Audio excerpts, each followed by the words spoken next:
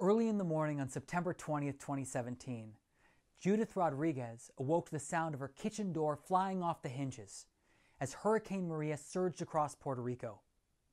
She survived the storm, but the damage to her home and the loss of electricity made cooking impossible. Days later, she heard of a group of volunteers serving meals from a community kitchen in the neighboring town of Caguas. She wanted to support the effort, so she brought up her dishes to see if they could be put to use.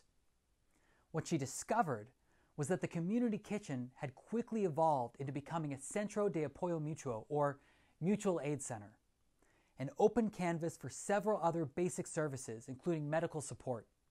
She found both community and an opportunity to directly contribute to the relief effort.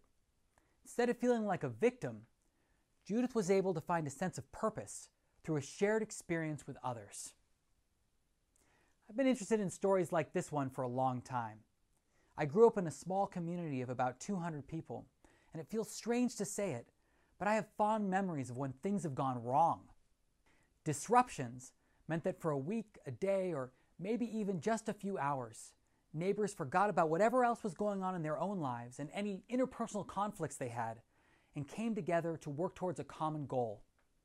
This happened when a culvert got jammed and a pond emerged in the middle of our main access road, when the creek rose so high that it washed out the bridge, or when my neighbor's home burned to the ground, and many of us ran around the hillsides putting out spot fires that would have most likely engulfed our entire community. It'd be easy to look at these situations and think that we were forced to come together. But I see it differently. I would argue that most people are just waiting for an opportunity to collaborate, to show up for each other, to share what they have, and if only for a moment in time, to feel a sense of purpose. For the past 3 years, my colleagues and I at Shareable have had the privilege to work with a team of journalists, audio producers, graphic artists, filmmakers, and several organizations to explore how communities are building collective resilience in the wake of disasters through our documentary series, The Response. While we have learned a lot in that time, I'll try my best to sum up our findings in 3 points with a little help from artist Kane Lynch. First, climate change-fueled disasters are destructive, scary, and on the rise all over the world. There's a lot to unpack there, so I'm going to come back to this in a moment. Second, the majority of news coverage of these events teeters on the edge of disaster porn, focusing on the sheer massive destruction affecting the victims while celebrating a few token heroes.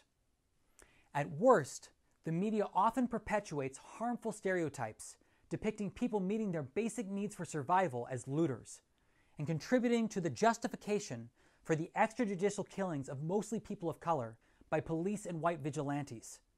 A sickening example of this occurred in New Orleans during Hurricane Katrina.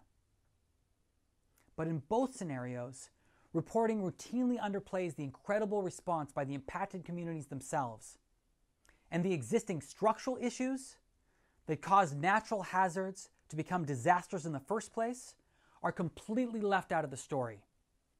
Third, and here's some good news, the overwhelming evidence shows that more often than not, it's the people living in the affected communities who, despite all the obstacles, rise to the occasion to save lives, reduce suffering, and form a community of care, experiencing what Rebecca Solnit calls disaster collectivism.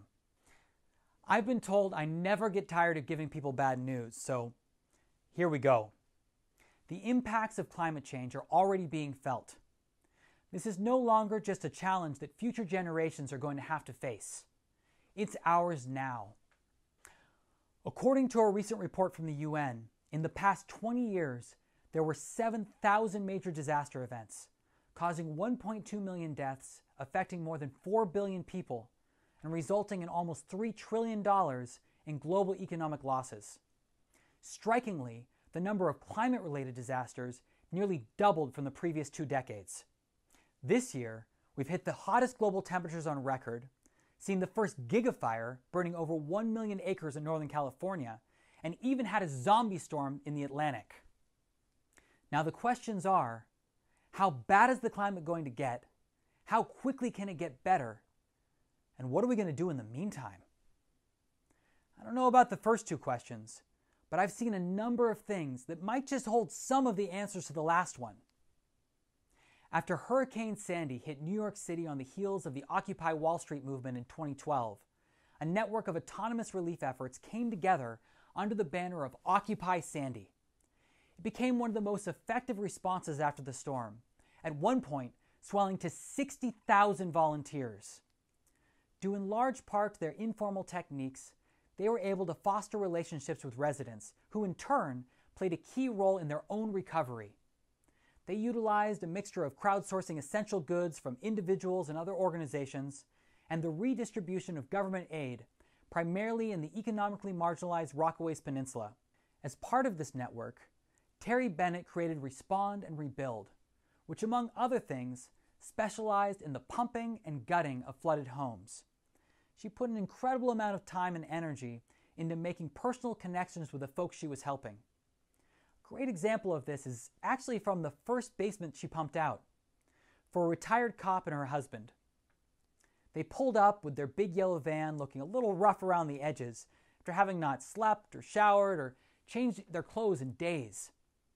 Terry fondly recounted an exchange she had with the woman after they'd known each other for a little while. She conveyed that her perceptions about other people were forever changed because of the hurricane, saying, "A month before the storm, if I would have seen people looking like you, I wouldn't have given them directions for the train. But then a month after the storm, I've given you the keys to my house." While the scale of Occupy Sandy's response is incredibly impressive, it's the transformational aspect of their work that has really stuck with me. In 2017, a magnitude 7.1 earthquake toppled over 40 buildings, caused more than 350 deaths, and injured thousands in and around Mexico City. With so much destruction occurring out of nowhere, an understandable level of chaos and confusion soon followed.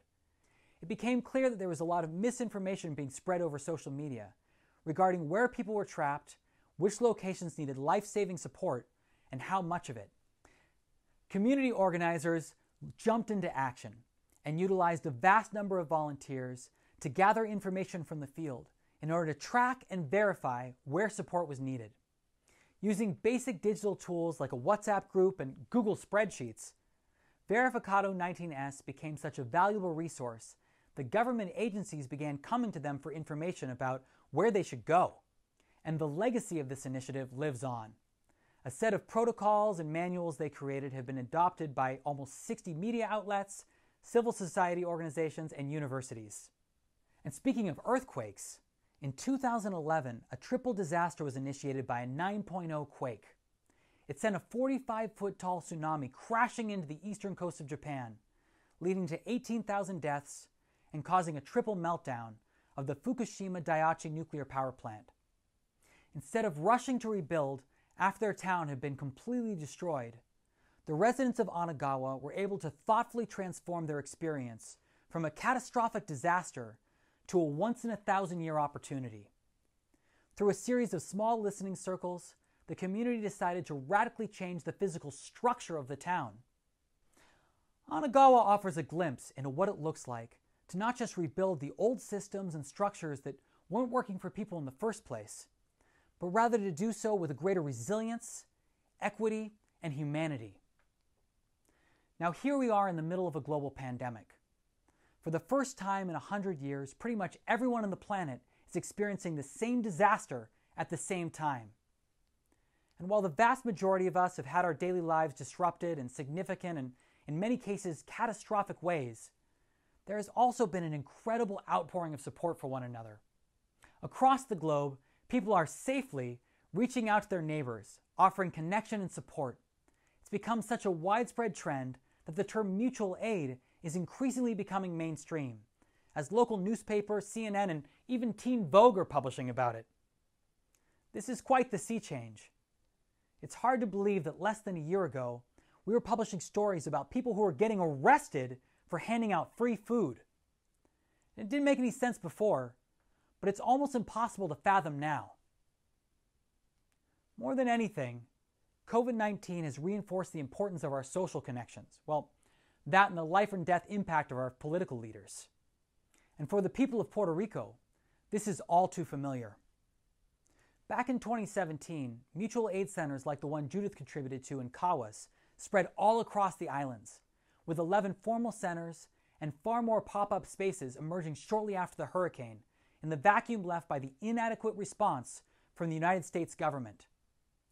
And while it's been over 3 years since the recovery began, the centers continue to play a vital role in supporting the resilience of their communities in the face of earthquakes, hurricanes, and now the pandemic. Organizers have continued their efforts to build popular power and are modeling what movement generation refers to as permanently organized communities.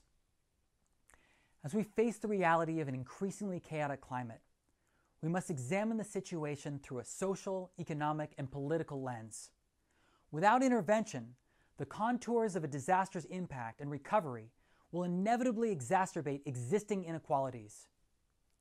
Maybe the best technology we can deploy in the wake of a disaster might just be a kind of social technology, closely knit, organized, and empowered communities that are more resilient during catastrophes and better able to demand the resources they need to not only survive those acute disasters, but to rebuild on a more just and sustainable basis.